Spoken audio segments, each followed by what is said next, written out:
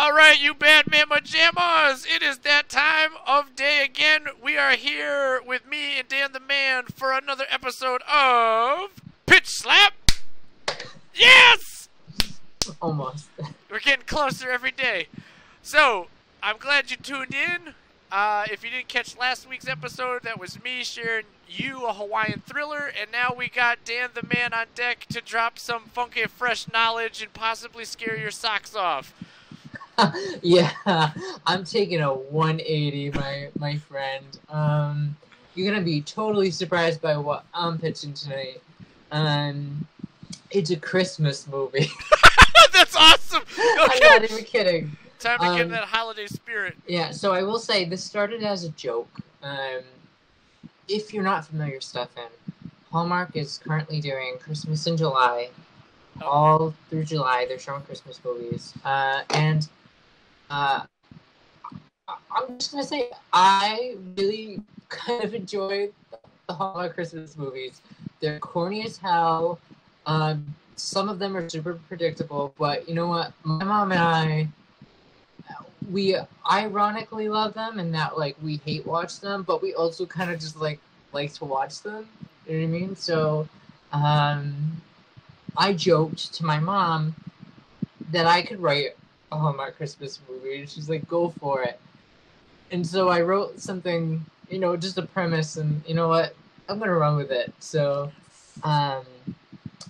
so if you're not clear on the parameters of a Hallmark movie, it's not a horror stuff. It is a rom-com, and this rom-com is in the vein of 51st Dates, Groundhog's Day, and a little bit of the movie Enchanted. I don't know if you've seen that one with Amy Adams. Yeah, it's got a little flavor of those, I feel like.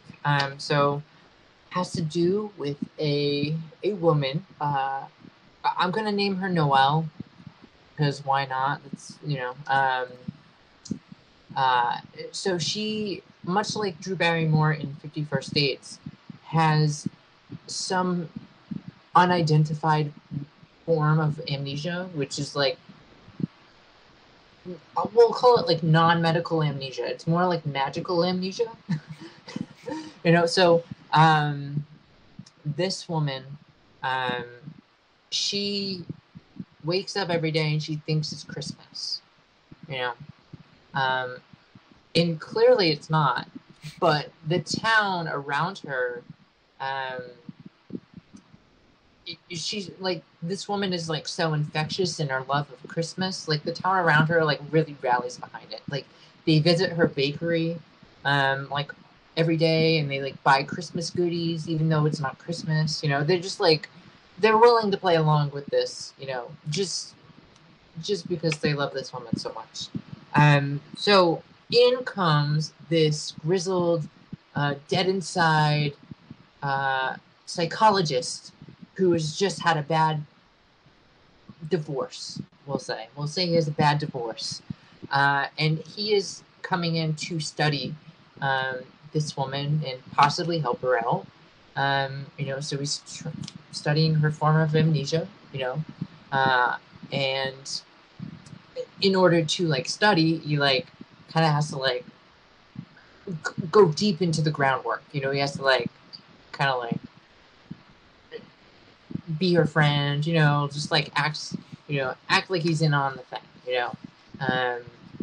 and in the process of it, she warms his dead inside heart, and he falls in love with her. And the reason he falls in love is because he sees the way she interacts with his daughter. You know what I mean? Like that's always the thing in Hallmark movies. Like you see somebody interact with your kid, and you're like, oh my god, I love this.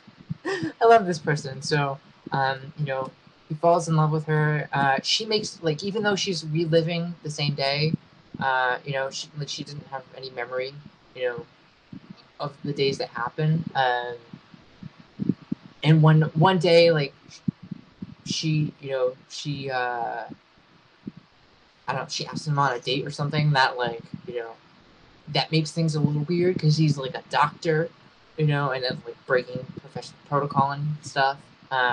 So lines are blurred and people are like, "What are you doing, guy?" And I guess at the end, sort of like in 50 First Dates, like the girl figures out something's going on, like she snaps out of her amnesia spell. Um, I was thinking, so have you ever watched 50 First Dates, Stefan? Yeah, it's got to do with, Drew Barrymore had an accident and that's why she has the amnesia. I was thinking this girl had an accident. She was driving in a car with her, her husband or something, and they got into an accident while like listening to Christmas music. I don't know. It gets a little dark. Maybe that's not fit for Hallmark, but I was like, it's got to have some kind of explanation. But I was like, maybe she hears something, and it really re-triggers the memory for her, and then she starts remembering. And it ends up being like the worst Christmas day ever. You know what I mean? Like, she, this woman has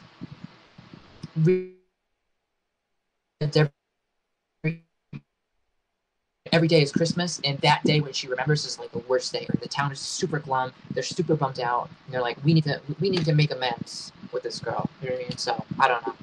That's as far as I got. With it.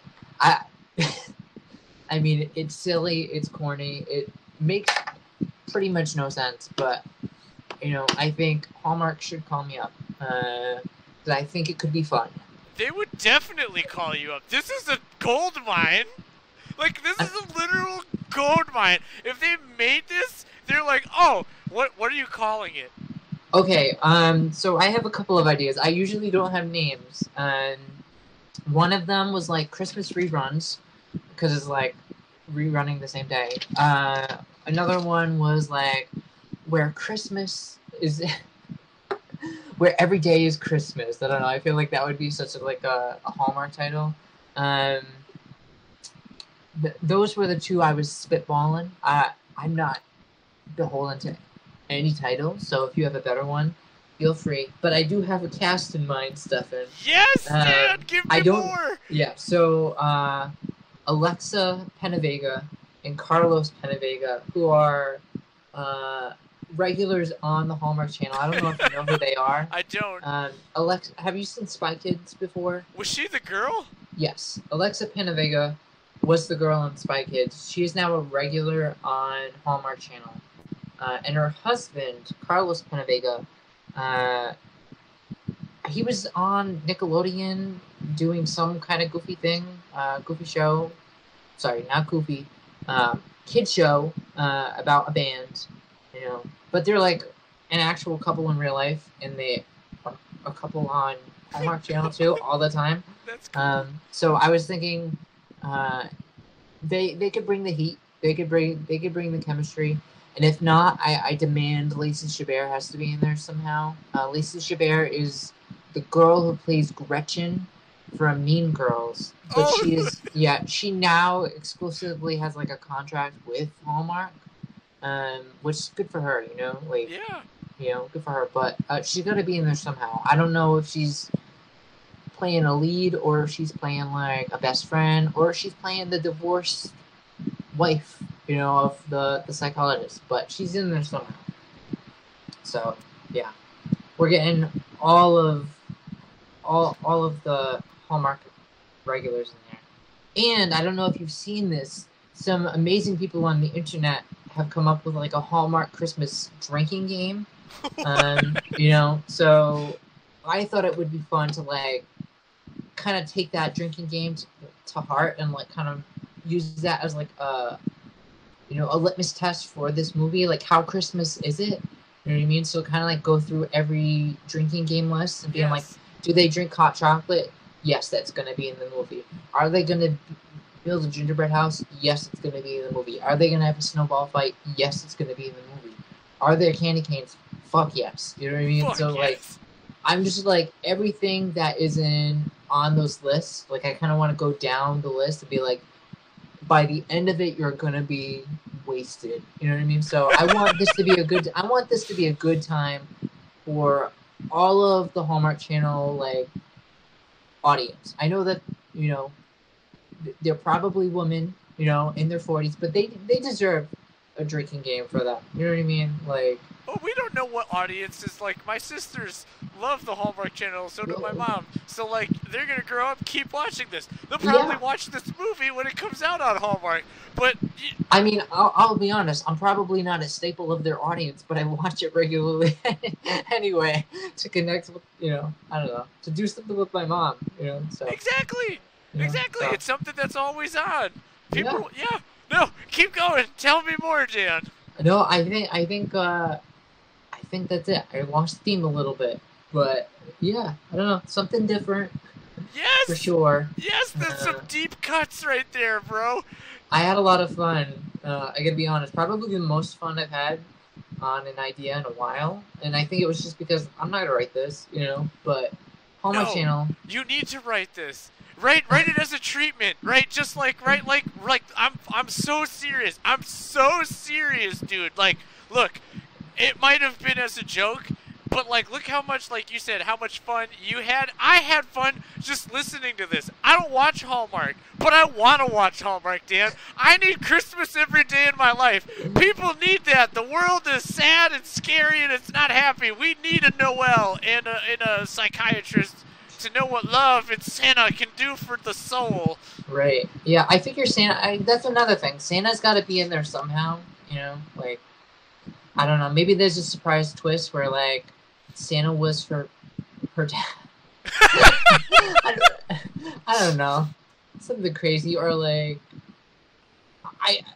I say that as a joke, but, like, there are Hallmark movies where, like, that is the premise. You know what I mean? Okay. So, like, I want Santa to be in there. You know what I mean? Yeah, so, dude. Yeah, I don't know. That can happen. I don't know how you'll do it, but it'll happen. But for real, I don't know either. I don't know how long, like, a treatment has to be, like a film treatment, but I am so serious when I say this to you. Please give me 1 second. How long is a like, if you write it as a treatment, man, and then just like, you gotta send it to Hallmark. Like, even if they don't do anything with it, the point is they will. They need to. They need to, because this is original. It plays on all the tropes that they come up with. It's fun. It's aware of itself. The people are clearly just there to have a good time. They're aware of what they're doing, and it's wholesome. You know what I mean? And I feel like the dialogue you would bring to this is better than the kind of dialogue that Hallmark normally has. I don't know about that. You obviously have not seen a good Hallmark movie, because like some of them are like they cut deep, man. Okay, you're right. I don't need make me a believer, Dan. You've made me a believer. Okay. Sometimes you just need a Hallmark movie. All right, Dan. Okay, roughly 40 pages, just like outlining this. Okay. Like, it could even be 20. Just even 20, just beats. Like, oh, you have it, like, down by down by down, just like you gave out, but with, like, maybe my friend, Hallmark awaits you, okay? They don't know it yet, but they need to be in the Dan Simcock business. I am very flattered, Stefan. I don't know if I will do this. It seems like a lot of work for something that I will say, in all honesty, I did have a lot of fun just, like, going batshit cuckoo bananas on this idea, you know, and I don't know, I'm happy that it makes you, it got you riled up a little bit. I don't know, I just did not expect that, so. This is what people need. You're what people need, Dan. No, I think people need a lot more than a silly Hallmark movie, but thank you, Stefan. Look, they need some sunshine and happiness, you know, and this Hallmark is a glimpse of that in the shadow of the evils of the world. But I love that you went through a drinking game and you're like, yes, let's just run through this and see if I can incorporate all of this naturally into a story. And that's awesome. Yeah, I think I think it could be really fun just to like boom, boom, boom, boom, boom, like write down the drinking list. And I think it could be funny as like a little behind the scenes thing if they were gonna make this movie to have it like a poster on the wall, and just be like, it is the drinking list. And, Yeah. like, it just like has check marks every time something happens in the movie. Like it's not something that is in your face, but it's just in the background enough for like any devoted Hallmark watcher to be like, wait a minute. What is that? Yes, exactly.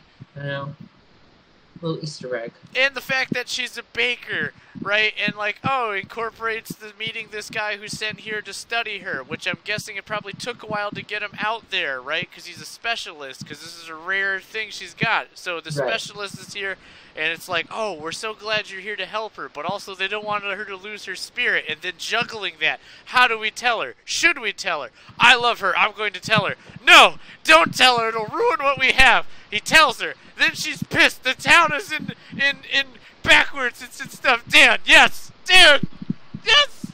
Yes. It's so good. And then there's gonna be some like dance number in there. Oh my God. Alexa Penavega and Carlos Penavega are talented musicians and dancers. So that's why they're my first casting choice, because I'm like, there's gotta be like a